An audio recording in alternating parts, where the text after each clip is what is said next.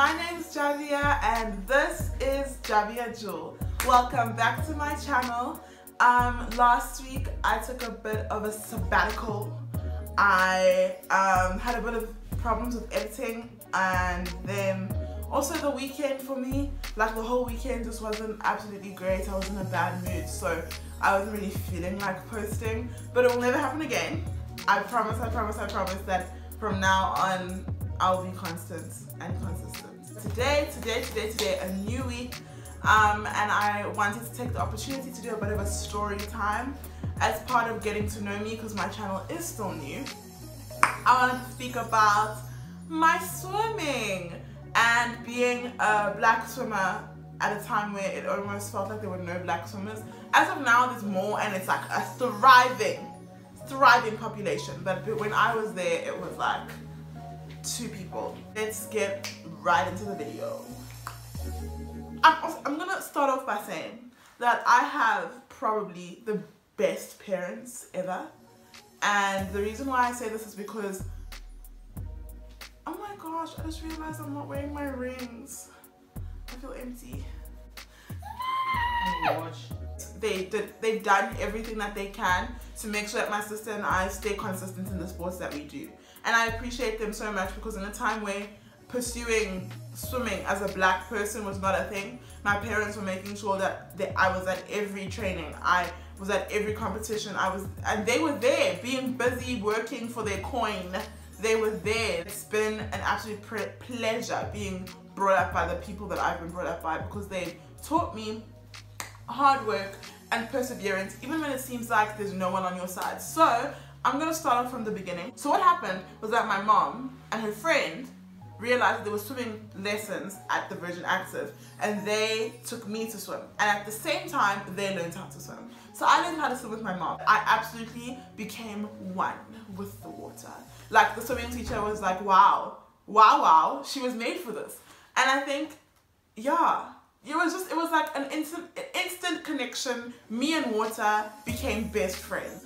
I started doing competitions when I was 4, with my nursery school, which was Toddler's Corner. I think in my vlog I took you guys there, and this is my first. This was in 2005.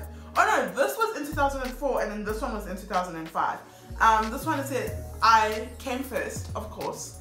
4-year-old girls won with armbands. So it was swimming like across the pool, like from one end to the other end, at 4 years old with armbands, and I came first. So this is my certificate. I don't know if you can see it. I really hope you can see it. It says jmbapeh. I hope you can see it. And then I don't know if this is the trophy for this one, but every single one I got a trophy. So I have my little trophy and my little first place certificate. I was an absolute star. I mean, come on, from the beginning, are you serious? And then in 2005, okay, now I don't have this trophy because I was feeling nice. I'm always nice, what am I saying? I was being normal Javia. And as a present to one of my uncles, to my uncle's wife, I gave her my trophy. So first, once again, what's an absolute star, jmbapeh, 5-year-old girls, 1-length crawl. So that's freestyle. And it's crazy because I didn't actually know it was for freestyle, but if we look into my track record, freestyle's been my best stroke my whole life.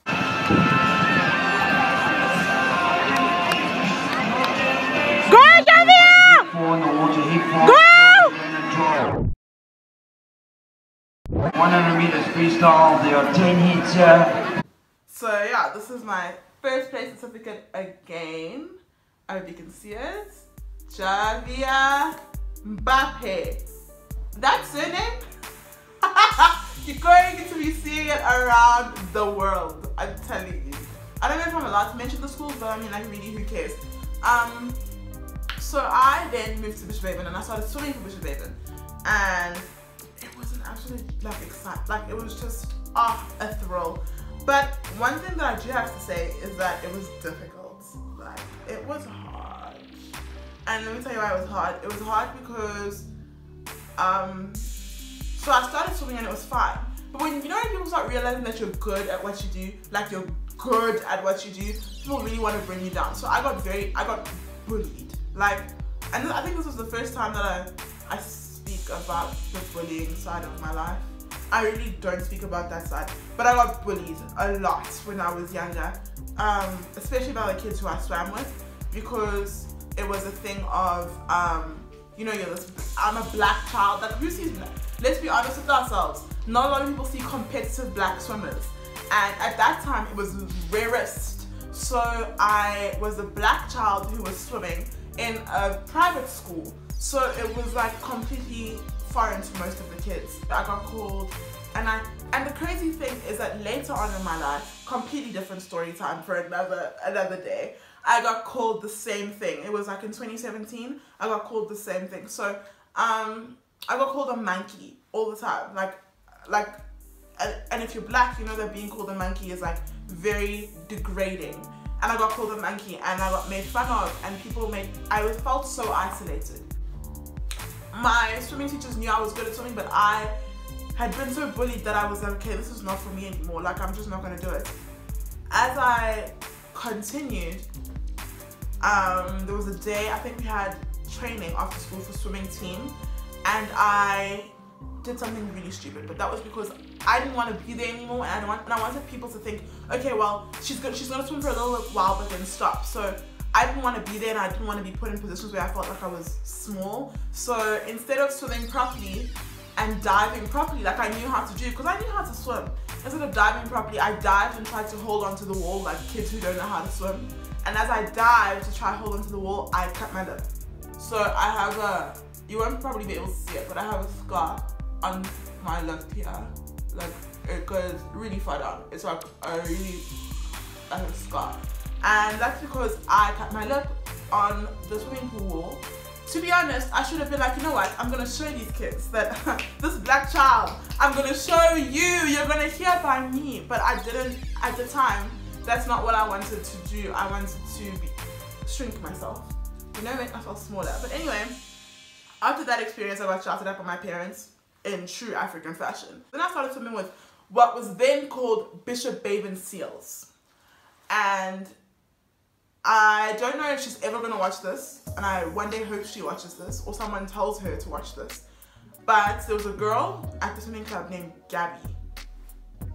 Gabby Bartolo, and Gabriella Bartolo, and I started swimming, and she was my first swimming friend in the club. And I say this, and I actually feel like I'm gonna cry, because if there was one person who was always nice to me, it was her, and she made me feel so welcome in an environment where I had felt so isolated. So yeah, I'm gonna stop now because I'm gonna start crying. Okay, those are gangster tears.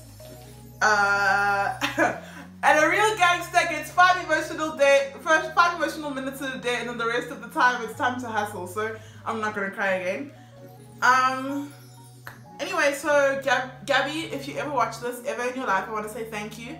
You have no idea how much you influenced a small little South African Cameroonian child. At the time, you kept me there, if that makes sense.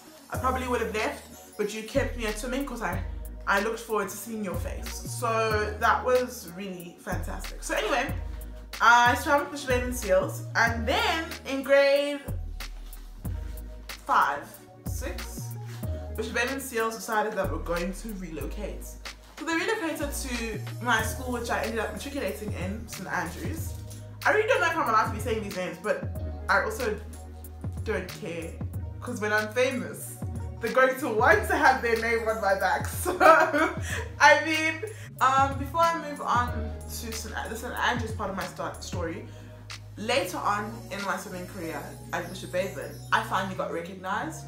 After all those years of pain and bullying and all of that, I finally got recognized. And it was in a big way. So, here is my jmbapeh sports full colors for swimming.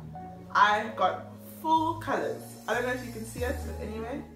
And once again, jmbapeh for swimming, sports full colors and my certificate was gold.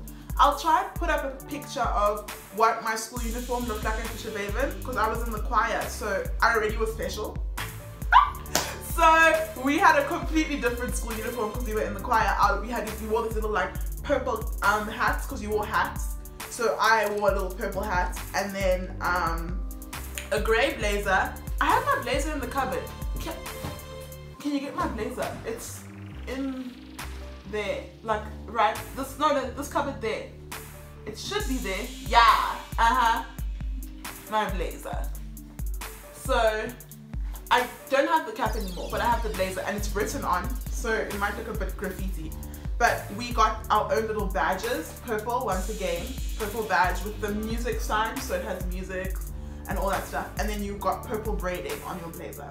And that's because I was in the choir. Now, because I got full colors, I've got a letter that says, to whom it may concern, this letter is to certify that jmbapeh has been given full colors and may purchase a scroll for swimming.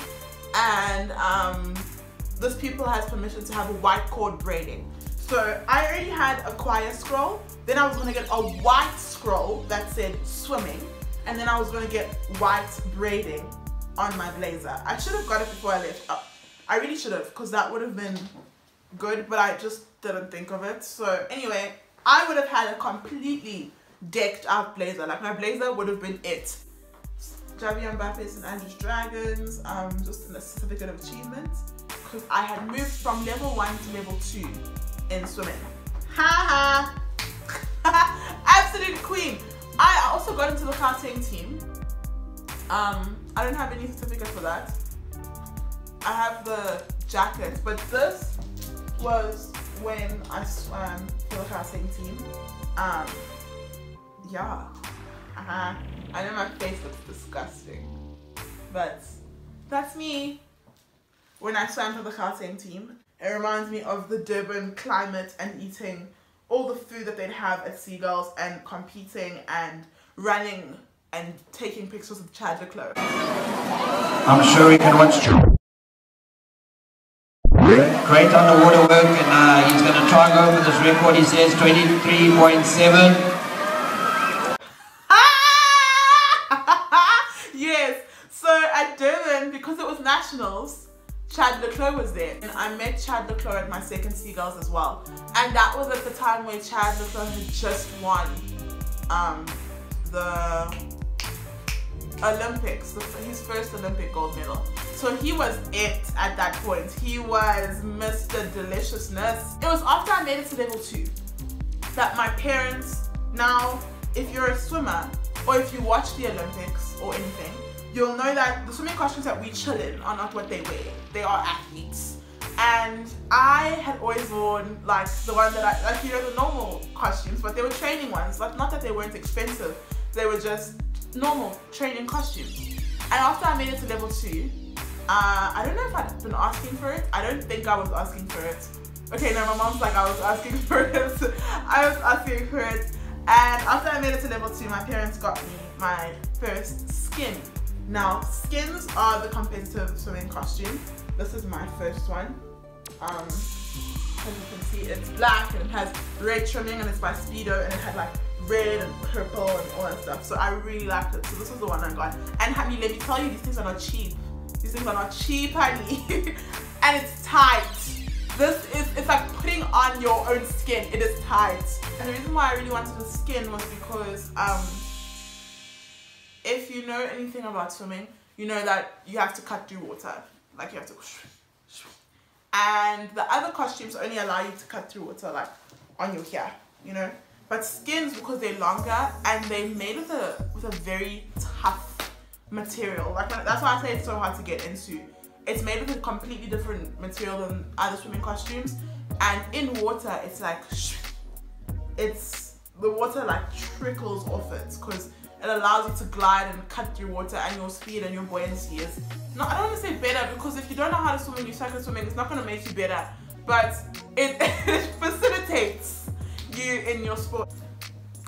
2014, 2013, 2015, Jabia went through a shoulder injury. So that's where kind of swimming now becomes cut off. And in my swimming club in December, we had Hull Week. At the beginning of the year and end of the year, you had Hull Week.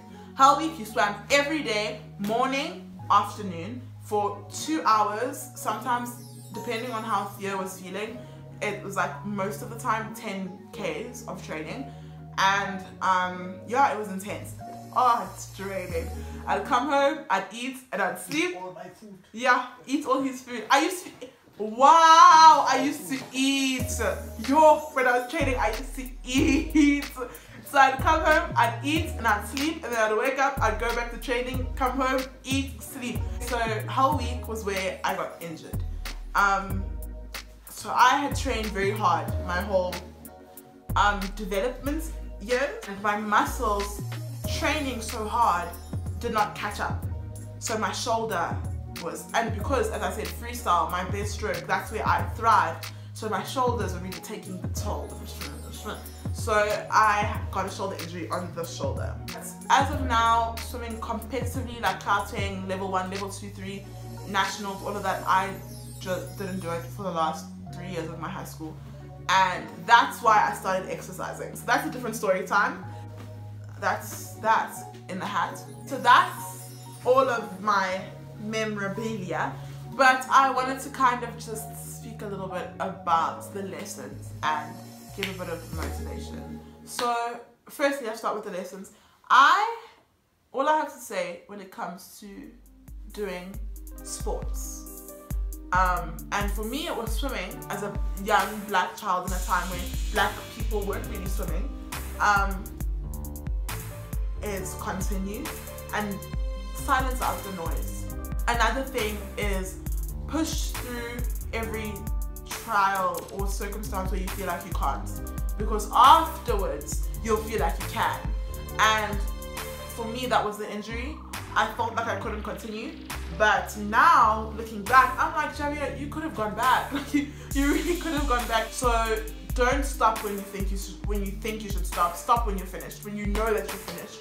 When you know that this is no longer something for you, that's when you should stop. For me, the future in swimming is, as I said, going to America in uni. I'm going to swim there. I'm really excited for varsity swimming. I'm so excited. I'm exploding. I'm really excited to do that. And that's another reason with all of this why I started my swimming school, because I want to teach people how to swim. Shameless plug. Shameless. If you need to know how to swim, or you know somebody that needs to know how to swim, or you have a child that needs to swim, you can call me or email me. Actually, I'll put my email down in the description box on how to get in contact with me about swimming lessons and all of that. So yeah, we're doing really well. I reached my month goal, so I want to continue to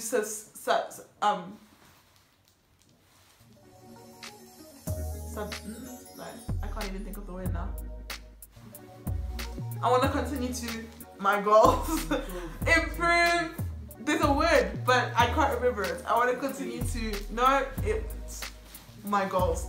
So please make sure that you subscribe to my channel, like this video, share it with your family and friends so that they too can understand that yeah, I was a swimmer. I am an athlete. That's what I am. So if you ever doubted it, now you shouldn't. It's been an absolute pleasure, enjoyment, and excitement to have you watch this video, and bless you guys with this face, and enjoy the rest of your weekend. Mwah. Stay blessed.